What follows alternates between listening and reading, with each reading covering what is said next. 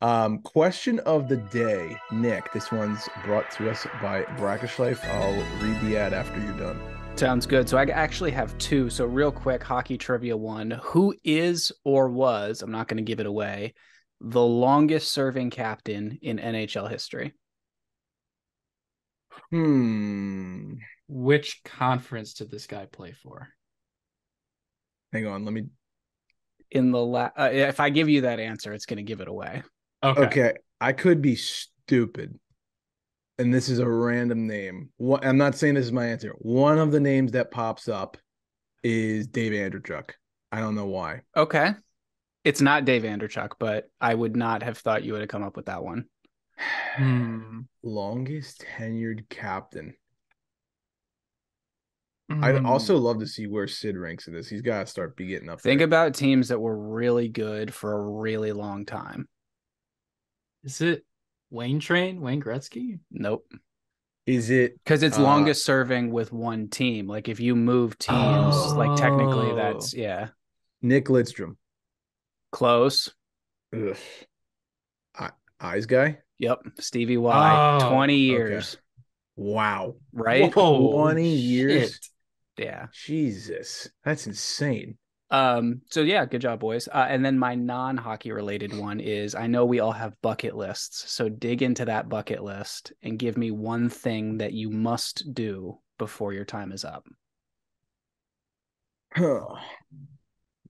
Jay, you can go Damn. first if you have one. Sure, put me on the spot for this one first. Yeah. Hard hitting question here, Um, I'd have to say, probably make it to Italy one day. Okay. Travel from like Milan down to Rome and then down to Sicily, where my mom's side of the family is from. So Very nice. just make a full trip of Italy. It was one day. Anything like specific in there you want to do, or just like eat your way through the country, which is what I feel Oh, like I would do. eating all the pasta, pizza, and gelato that I can. There you go. That sounds like a hell of a life. Yeah. Yeah. Especially after watching White Lotus here, Italy looks like a time, must say. So um I'll give one kind of unrelated hockey one and one hockey related one. So for unrelated to hockey, I would love to go with my mother to Madrid. Nice. That's where her mom's Ooh. from. We have cousins over there that I've never met, so like that would be really cool. I've never been to Spain. That's definitely my number one bucket list item. That would be incredible, dude.